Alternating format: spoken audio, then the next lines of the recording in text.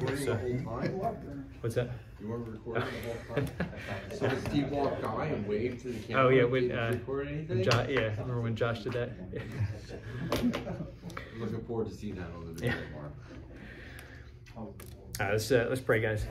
Dear Heavenly Father, we thank you for this time to come together here as men to look towards your word and to come back here after the new year and to look towards your word and to grow as men. Lord, grow us, sanctify us, and draw us closer to you, Lord, through this. And we pray for any requests, any issues that may be going on in anybody's life that's here. I would just pray that you would touch them right now and comfort them, and may your word illumine your truth to us, and that we may use it in this world as we go about it, our lives here. And we thank you for this time. We pray in your name. Amen. Amen. And I wanted to look towards Jonah tonight and start a short series in this Bible study of the book of Jonah. And here you have Jonah, the 4 chapters of what would be considered a small book of the Bible, but by no means insignificant. 4 chapters, someone might overlook this book or might think it's just about a fish. But it's far deeper than that. And in Jonah 1 here, it starts with a call, a divine call to God's prophet, Jonah. And before that call, you have, if you trace this back and you go to the end of the book of Jonah, I want to read the last verse of this book. You don't have to turn there, but I want to read it. It's chapter 4 and verse 11. And this is God speaking. And he says, "Should I not have compassion on Nineveh, the great city in which there are more than 120,000 persons, who do not know the difference between their right and left hand, as well as many animals?" And here at the end of this book here, actually the last verse here sets up where this is coming from, this divine call to the prophet Jonah. The heart of God here, should I not have compassion on Nineveh, the great city in which there are more than 120,000 persons who do not know the difference between the right and the left hand? And here you see God, the heart of God here to see his people before they see him. The foreknowledge of God traced back from eternity past, seeing the people that are in Nineveh, a wicked city, a great city, puffed up in the flesh. But God sees here, he has his people in his city. And when we look at this story here, you see the city, and God brings a miracle of revival. And how does he do it? He does it through his word. He didn't do it through things of trying to bring people to himself by fleshly means. He did it by his divine word. God's word has power. And how can someone that in a nation and a person, one soul, many souls, 120,000 and a whole nation here, how can that person and that collective group here go from hating God and death and opposed to God to life? How can that happen? It's a divine work of God. And you have here this foreknowledge of God before seeing his people from eternity past here, before they were conceived. I see my people in Nineveh. And I'm going to use the most unlikely figure, someone that is not going to do it what would appear to be the right way. But I'm going to sovereignly bring about these events here to bring about salvation, to bring about my people, because they are my people. should I not have compassion on Nineveh? Jonah, the great city in which there are more than 120,000 persons. And the picture is there. Those were the youths, the number of the youth. Here saying that they did not know the difference between their right and left hand, but it's far greater than that. You have the elderly, you have the middle-aged, you have the teenagers, you have his people. God knowing his people. And seeing this here, and then he's going to use his prophet Jonah here. And he's going to set this up in his book and with an explanation, an owner's manual of how not to do it. And it's in the beautiful knowledge and divine conception of God to set it up this way. We would not design it this way to bring people to ourselves, or to if we were God, a bad example, but we would not say this is the right way to do it. If we're designing a plan for God, how to bring his people to himself. God does the opposite of what we think as a human conception of going about things. And he uses here an unlikely character, a prophet that nobody really remembered, of not great significance because of how he was doing it in not God's way. But you see, God accomplishes his purposes and his plans. When God has his people that he foreknew, when he had you before you were conceived, before you were in Christ, seeing you and orchestrating all the sovereign events to bring about your salvation, the family you were in, the time you would be born, the time you came to know the Lord. All of these things here can only be explained by a work of God, taking dead men to life. And there's a divine call here that goes out to Jonah because it's for divine purposes. This is not for just a small purpose or plan, because nothing is small in God's eyes. This is part of his grand eternal plan of redemption. And here you see this call here going to Jonah. And he says here in verse 1, the word of the Lord came to Jonah, the son of Amittai, saying, arise, go to Nineveh, the great city, and cry against it. For their wickedness has come up before me. This has been elevated here, in essence, to the sight of God. The wickedness, the aroma of the wickedness here coming before the face of God. And here there's a divine, part of his divine plan and his divine intervention here to bring his people to repentance, that they may change their ways and that they may call out to him. Running the total opposite away from God. But he is sovereign, and he is going to bring about this transition and transformation here to go the other way. And this call here to Jonah, the word here of the Lord, the speech, the utterance of the existing one, the eternal God. Here, coming forth to Jonah. And this is a prophet here that God is going to use. And Jonah knows his God, and he knows God's plans will be accomplished. But he doesn't want to see these Gentiles come to know God. He wants to, it would be the last thing that he would want. But he knows that that because God is calling him here, that God is going to accomplish his purposes here.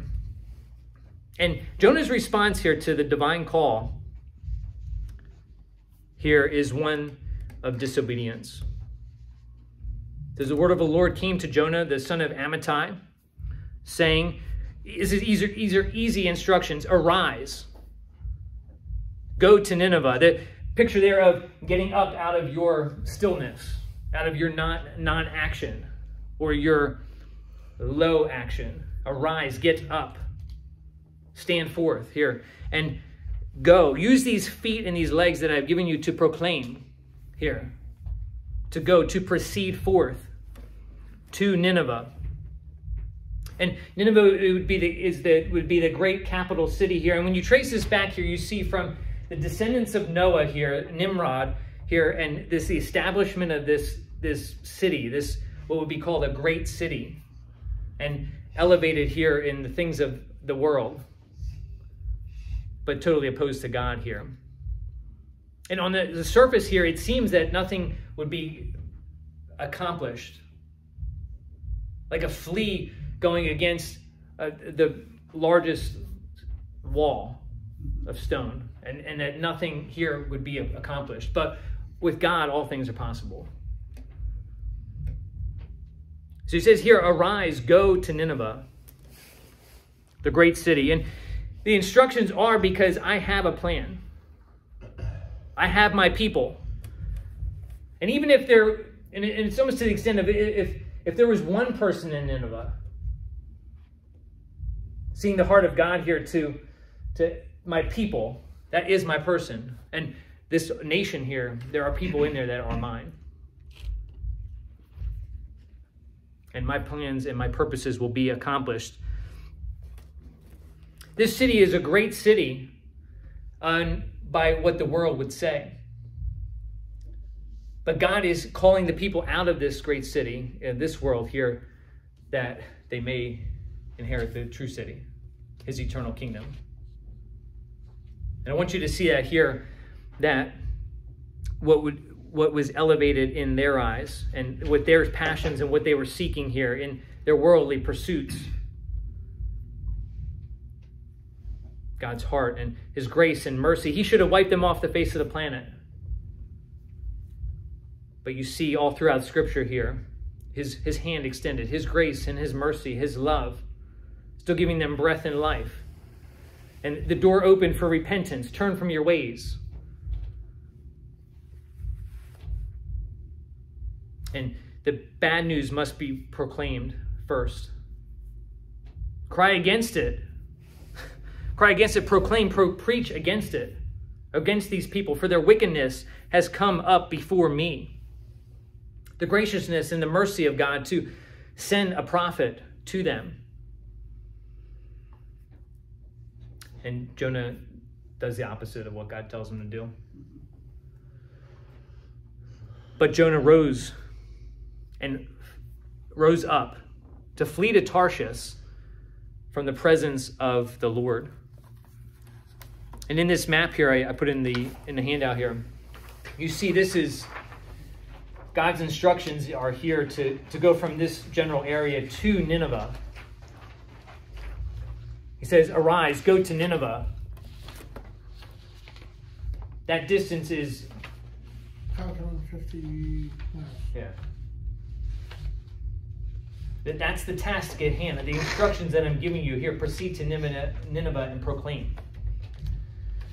But Jonah does the opposite of this here. He arises and he goes. And in essence, it's as far as if I would want to go as far away from God's call and what God is calling me to do. And here, in essence, getting out of his presence and trying to be so, hey, I might have other plans over here. I'm going to go over here, and maybe God will use somebody else to accomplish his purposes here. I'm unavailable. And it's a ridiculous scenario in that this is an example of how not to go about missions. Well, it was fear. I mean, fear stands for fear everything and run. I mean, he was fearful of what the world, as he viewed it, was going to do to him. Yeah. He wasn't fearful of God's wrath. Yeah, that's the thing. Yeah, he was comfortable in his disobedience, and we're going to see that here. But he was fearful. How did you say that? You said he was fearful of. He was fearful of the nature of the world, but he was not fearful of God's wrath. He did not fear his father. Yeah. Yeah, because he knew God's going to bring this about, and there was a hardness of his heart that he did not want to see. He'd rather die, see, than see these people come. And the other thing is, back in the day, if he showed up and proclaimed God's name like God was telling him to do, there was a good chance they were going to stone him to death. Yeah. There were a good chance they were going to crucify him. I mean, there were a bunch of scenarios back in the day that people were more afraid of. Yeah. To follow God's word than to actually, they were more afraid of what the consequences would be. They didn't really look that far into it. Yeah. Yeah, and with the fleshly eyes, you would see that there would be total opposition to this. But like we said, with God, all things are possible. What you don't think is possible here, he's bringing that about through the miracle of salvation. And it goes back to God is bringing a people to himself. The eternal plan here of redemption. And I want to take you to a portion of scripture in John 17, verse 6. And here you have the heart of our Lord. In John 17:6. And here you enter into an inter-Trinitarian prayer and communion. And here you have Christ speaking to the Father. He says, I have manifested your name, God. I have manifested your name to the men whom you gave me out of the world. They were yours, and you gave them to me. And they have kept your word. They have been obedient to your word. Now they have come to know that everything you have given me is from you.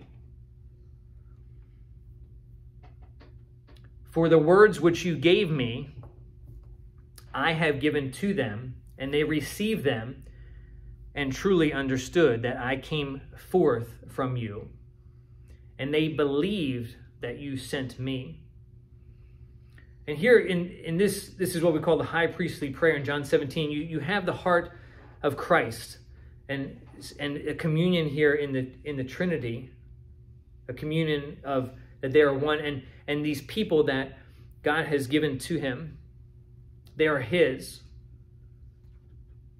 He says, I have manifested your name to the men whom you gave me out of the world. The men that you gave me, God's people, that he is redeeming. He's bringing a people to himself. And if you are in Christ tonight, you are part of that, what we call the true church. You are his, and you're safe in his hand.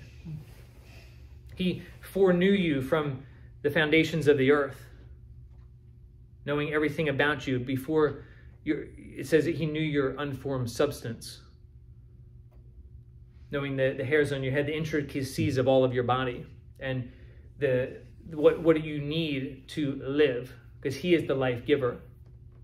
And seeing the beauty of this, and knowing that point that he is calling you to himself from the time that you heard his truth of his word. And he's bringing his people to himself, just as he was doing there in Nineveh, and as he's doing today. God has his people. And you're going to see this here. He has his people all over. His people in Bucks County. He has his people in Pennsylvania, in the U.S., and in all the regions of the world. There are those that will come to faith in Christ because he has foreordained it. And he will accomplish his purposes here, whatever it takes. And you're going to see as we go through this book of Jonah here, he is sovereign over everything. He's appointing the fish. He's appointing the weather. He's appointing the worm. He's appointing the plant to grow. He's sovereign over every single thing. And he's sovereign over everything in your life. And everything that was orchestrated to, if you are in Christ, to bring you to faith in Christ. And if you have not yet, that time that you would, bringing all of this about. And it's the heart and the love of the Father to bring about this eternal plan of redemption. And that he has allowed this to go on. He allows the unbeliever to live in sin, maybe for 20 years. But that person that you think would never come to faith in Christ and his sovereign purposes, he brings. That he would be glorified, that it's none of the sinner and it's all of God. Just as in Nineveh, there is nothing that they wanted to do in themselves here to turn to God, but God is bringing them through his power of his word. And that's how you have come to faith in Christ. You've heard his word, the gospel, and believed. And that's why we say his word is power, because his word gives life. Righteousness revealed. And the heart here in this communion here, you have Christ and the Father here. You have, he says, I have manifested your name. I have manifested your name, God, to the men whom you gave me out of the world. You gave them to me, and they were yours, because Christ and the Father are one. And you gave them to me, and they have kept your word. Meaning they have believed and they have obeyed your word. Now they have come to know everything that you have given me is from you. For the words which you gave me, I have given to them. And they received them and truly understood them, that I came forth from you, and they believed that you sent me. And here he says, I ask on their behalf. You have Christ here asking on the believer's behalf. I do not ask on behalf of the world, but of those whom you have given me, my people. They are yours, and all things that are mine are yours, and yours are mine. And seeing that you are safe as in Christ, you are his. Says you have given, God the Father has given them to Christ, and they're his, and all things that are mine are yours, and yours are mine. The beauty of that here, seeing that, and the security of the believer, the one that is in Christ. And I want you to see that here, that this is true in our own lives, in our personal testimony, our personal conversion of salvation. And you have this being orchestrated here to bring these people to salvation in Nineveh. Sounds personal. Yeah. That's just put in my mind, like, regardless how people are against him, he still wants to reach out. Yeah. Yeah. It's personal. I mean, it's just how much he cares. It's what happens is it puts his love, his mercy, his glory on display, in that it is all his working. He doesn't want anybody to fall. Yeah, and this is the heart here of the Father, to bring those that are his to himself. And this divine call here to use Jonah, and we're going to see how outstretched and how sovereign God is upon everything here to bring this about, even in one prophet's disobedience. Because all the more it puts God's glory on display, and his mercy and his patience. It says, but Jonah rose up to flee to Tarshish from the presence of the Lord.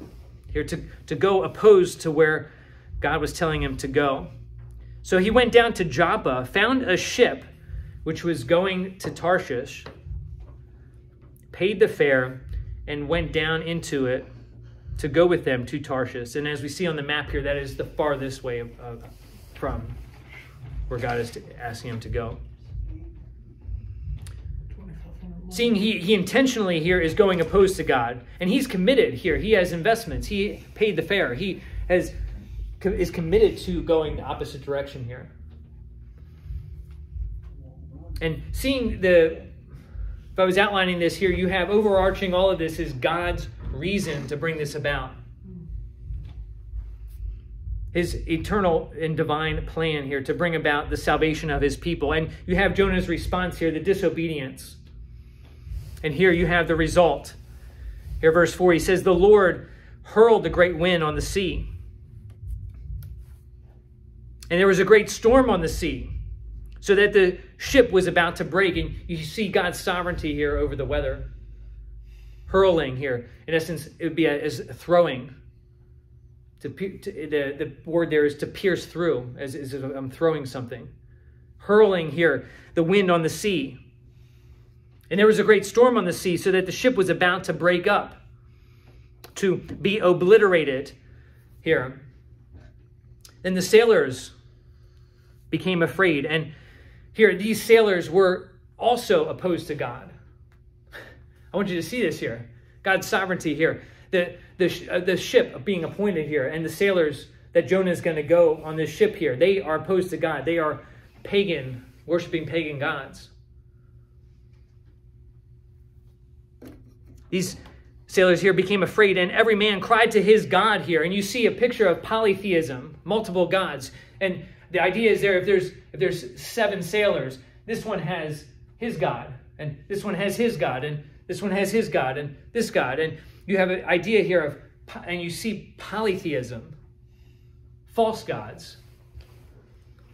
I had a customer who's Hindu the other day, and I actually took a picture of his, because they have their gods in their car.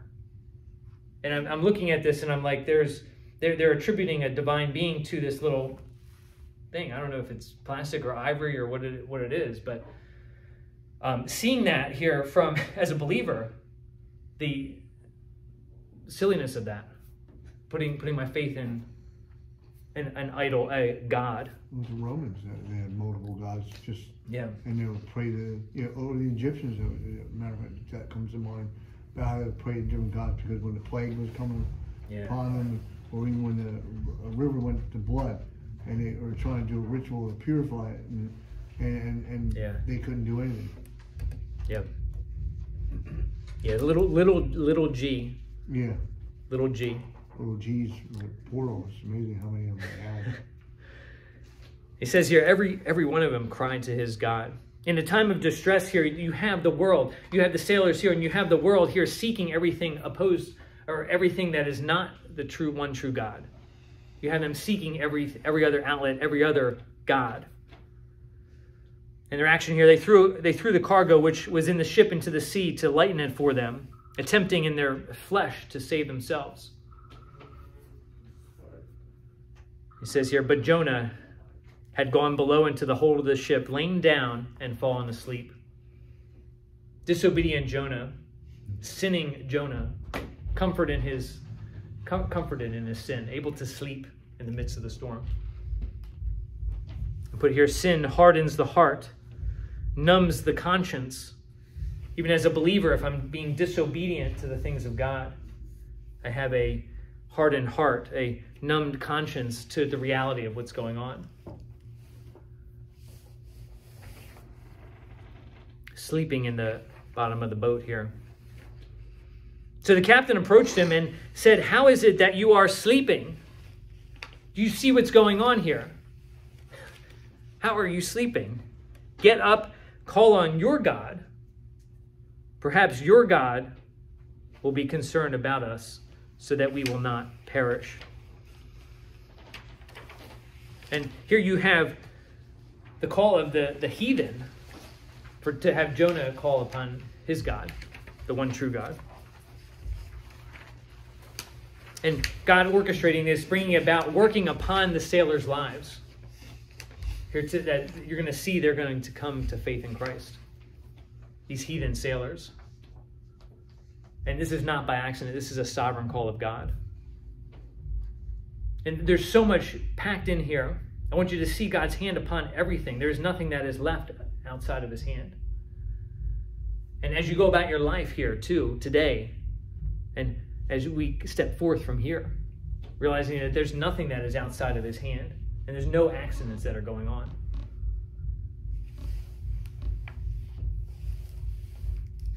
But it's all to accomplish his purposes here. God is sovereign over all men, all nature, every aspect of nature. He's sovereign over it all. He's sovereign over the salvation of men, bringing people to himself, the people that do not know him, but tomorrow will come to faith in Christ. He sees it from before the beginning of the world. And that's why we are obedient, why we would share the Gospel of John, why we would go out and proclaim truth. Because the heart of the Father here is to use his people that he may bring his people to him. Those that are outside the kingdom, that they may come into the kingdom, that their name may be written in the book of life. And seeing his arm and his hand outstretched, and how this was evident in our own lives. Maybe in our own testimony, we ran for a period of years outside of God. And if we were to die, we would have been eternally outside the kingdom. But it's God's grace and his mercy, his hand open stretched, bringing you all the way through here, that person shared that Gospel of John with me. That person proclaimed the truth to me. And I was once dead, but now I'm alive. And how would I go about living my life now? Here, I do not want to live it for this world, because he has redeemed me. Now, I live for him, because he has brought this about.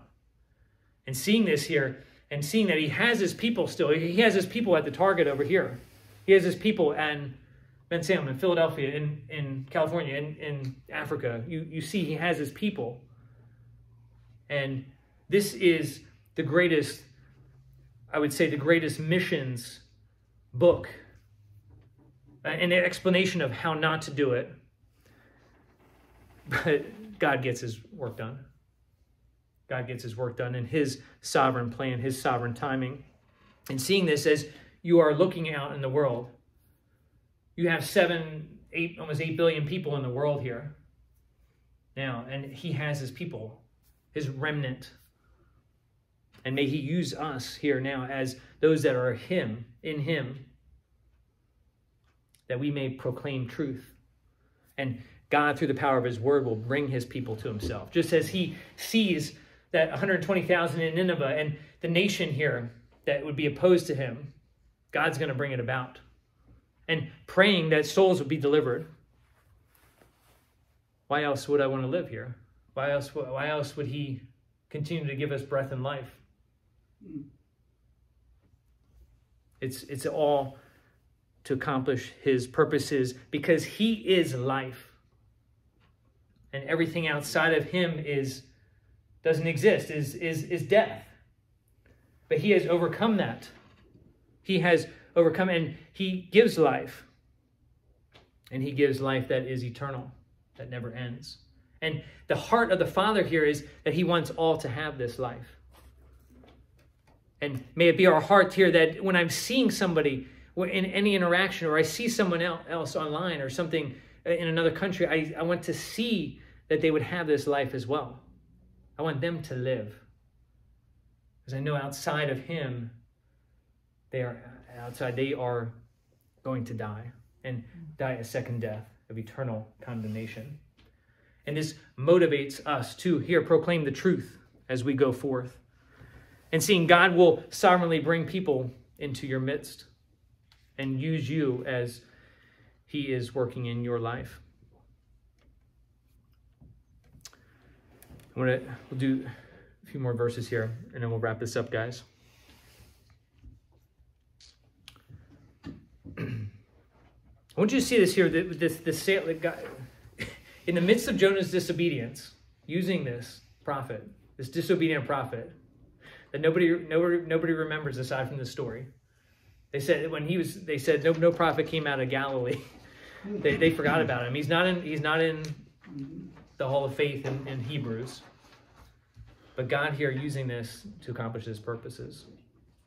And may this be a lesson to us here of how not to go about it. And may I walk in obedience to God's will. and obedience to his word, and that he would accomplish his divine purposes. And even the sailors here, the heathen sailors, you're going to see this here. It's a beauty of his sovereignty to bring them to salvation. They repent and come to faith. And see, and you have them saved and delivered. And I'd like to think that they go proclaim the truth to where they're going in Tarshish. And then God brings Jonah back to proclaim to Nineveh. And God is sovereign over all of this. So, and it's a beautiful picture here. And I trust that this speaks to your heart here, and that you see here that I am in control of very little. But here, God is bringing about everything. And Jonah here, even in his disobedience, God uses him. And God will use you.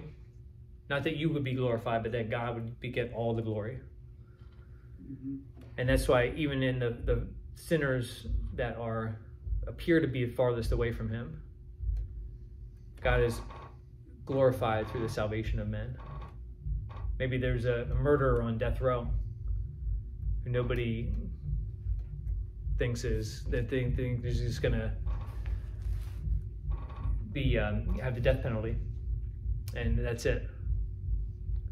But God's worth. There's a chaplain in the prison, and God's bringing this about here. This person went 40 years without the Lord and has lived a heinous life. But God brings about this chaplain here that he saved, and brings this person here, and there, right before, 2 days before execution, this person comes to faith in Christ. I know somebody seeing that. And that's an example there. And maybe there's a businessman. Life is good here. No need for God. But God orchestrates events in that person's life, maybe to bring them to the end of self, realizing that you're in control of very little of your business enterprises. And God might bring you to that person to proclaim the truth to them. Yeah. And seeing this here. You mentioned, there was a guy by the name of Tex Watson who was in Charles Manson's family, and he ended up in prison.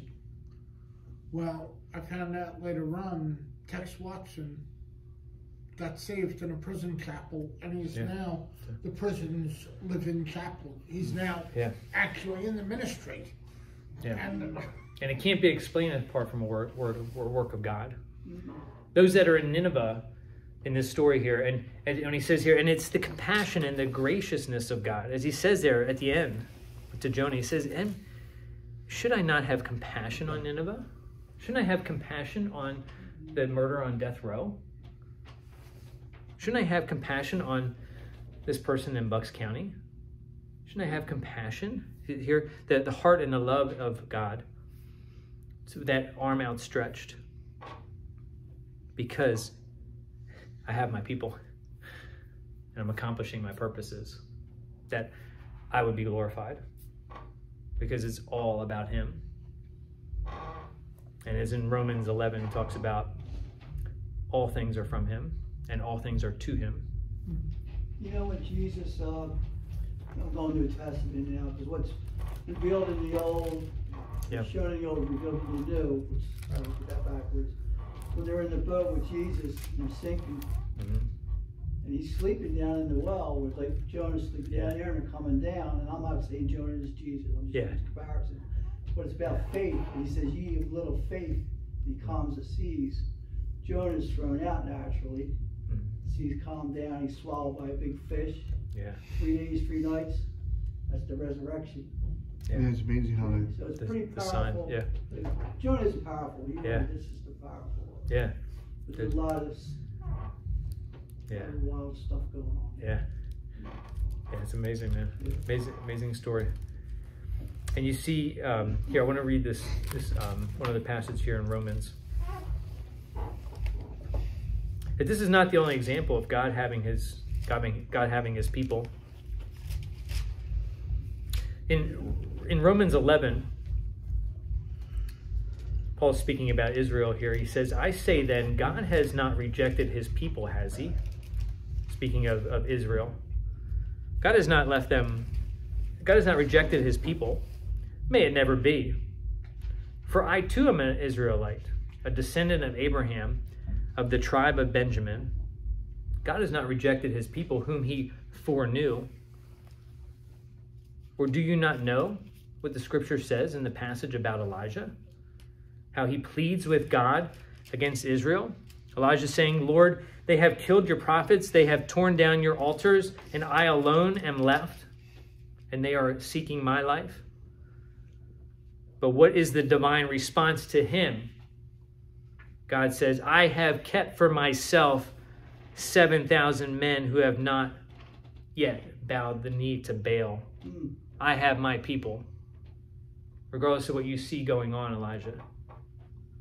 I have my people. I have kept for myself, because they're mine, 7,000 men who have not bowed the knee to Baal. And you see this, he's quoting back to the Old Testament in this context. In the same way, then, there has also come to be at the present time a remnant according to God's gracious choice. God choosing, God sovereign over this, because he's God. And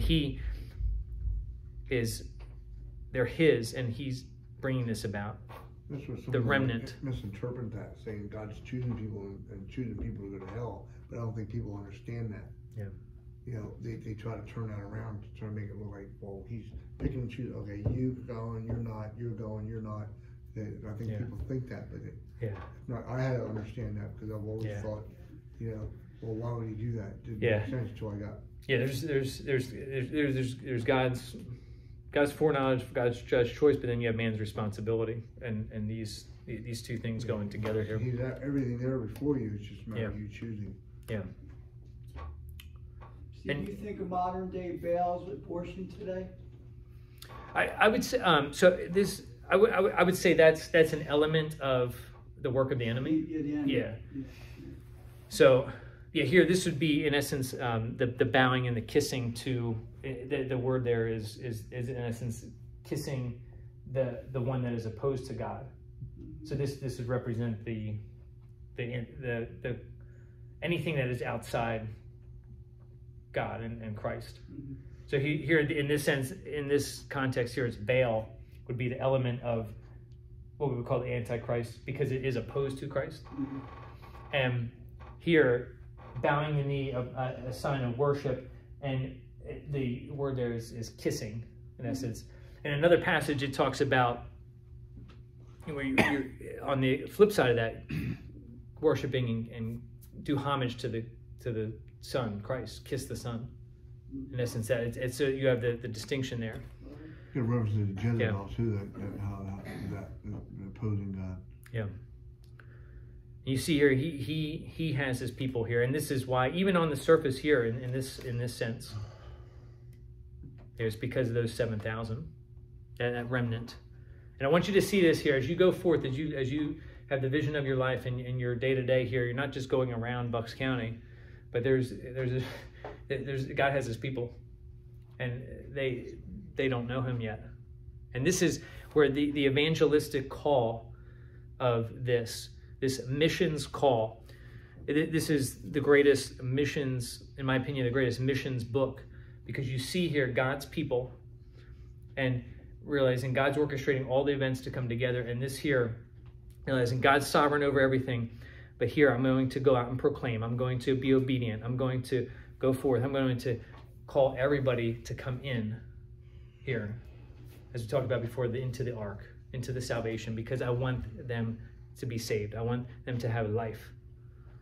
And may we not do it as Jonah has done. May I see that, Lord, this life that you've given me, that you've delivered me from the wrath of my sin, my penalty of sin, you worked on my behalf to bring about my salvation. Lord, I want to reach everybody I can.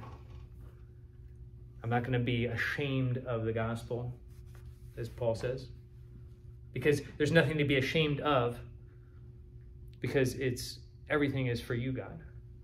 And nothing could be ashamed. The world may be, I'm not seeking the approval of men, Lord, I'm seeking your approval and your love, your mercy, your grace upon my life to live and breathe, to work, do your work, but also that those would come to know you, all that are yours, the remnant. And it's your heart, Father, here that you would bring them to yourself, because you are a compassionate, a gracious, a merciful God.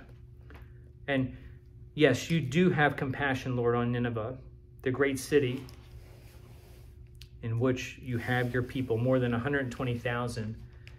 And the picture there is we're going to look to it, the younger individual, those that do not know their left from the right here, seeing that there's a generation to come, their children here, that they may know God. And seeing God's working all this out. And it's a beautiful thing. Let's wrap up, guys.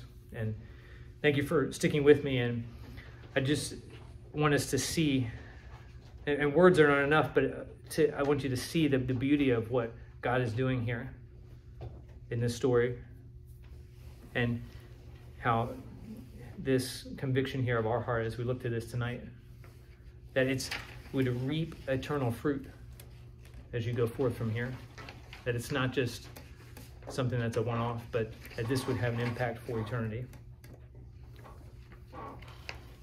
Let's pray. Dear Heavenly Father, we thank you for this time to come together tonight, Lord, with the men here, to be back with the Bible study here, to look towards your word, Lord God. And your word gives life.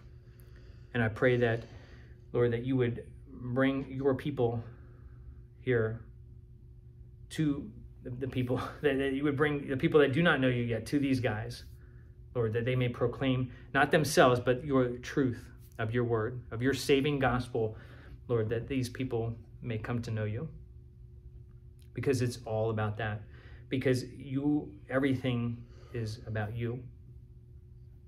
And the people here, Lord, that God has given to you, and the beauty of that, Lord, the communion, that face-to-face here of that we will see God because we are yours. We have a foretaste of that here, and we want other people to have that foretaste, Lord, that they, upon their last breath, that they would be instantly in your presence. And may we learn from Jonah how not to go about it, but may we be obedient to your word and to your divine call to accomplish your divine purposes. May we be aware of this as we go forth tonight. And we pray all things in your name. Amen. Amen. Amen. So, Hey guys. so anyway,